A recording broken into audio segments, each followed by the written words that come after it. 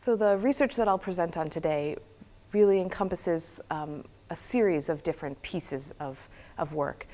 We've been interested in tracking the invasion of Sarcoptic mange into Yellowstone. It was introduced as a biological control agent at the turn of the century by state wildlife veterinarians with the hopes of driving down wolf and coyote numbers. Wolves were eradicated in the 1930s. They rebounded when we reintroduced them in 95 and 96 and have spread. And so we've been really interested in understanding that invasion process of the parasite back into the wolf population, what its impacts have been, and understanding how that affects not only wolves themselves, but the rest of the ecosystem, the functioning of the ecosystem. To date, we've studied the individual impacts of Sarcoptic mange. So we know that it increases mortality among individuals. It can increase mortality among young animals, so reproduction's impacted. And we've got all these sort of individual level pieces, and actually that scales up to the group level. We understand now that mange does impact sort of the long-term persistence of some of these packs, the social groups of wolves.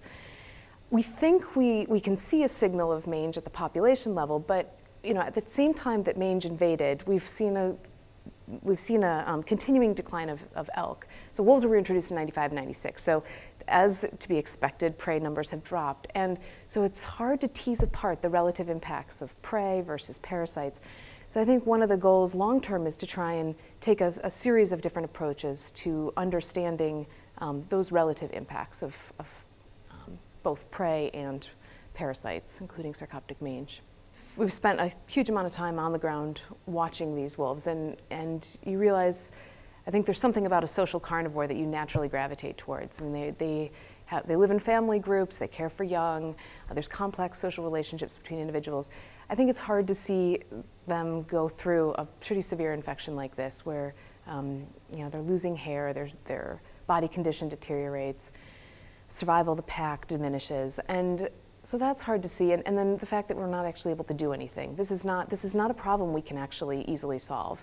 It would require multiple treatments. There's no vaccination.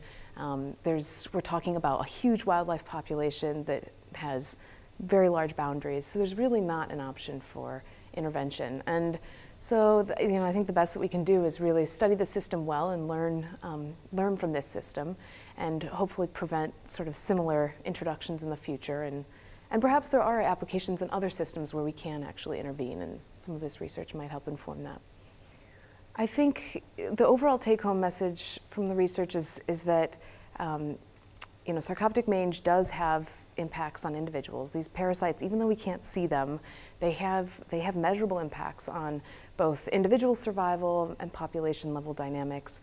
And I think historically they've been really underappreciated in terms of the impact. I think now we're seeing more and more an effort to incorporate the impacts and effects of parasites on the rest of the ecosystem functioning. And I think that's a really fruitful and important avenue of research going forward.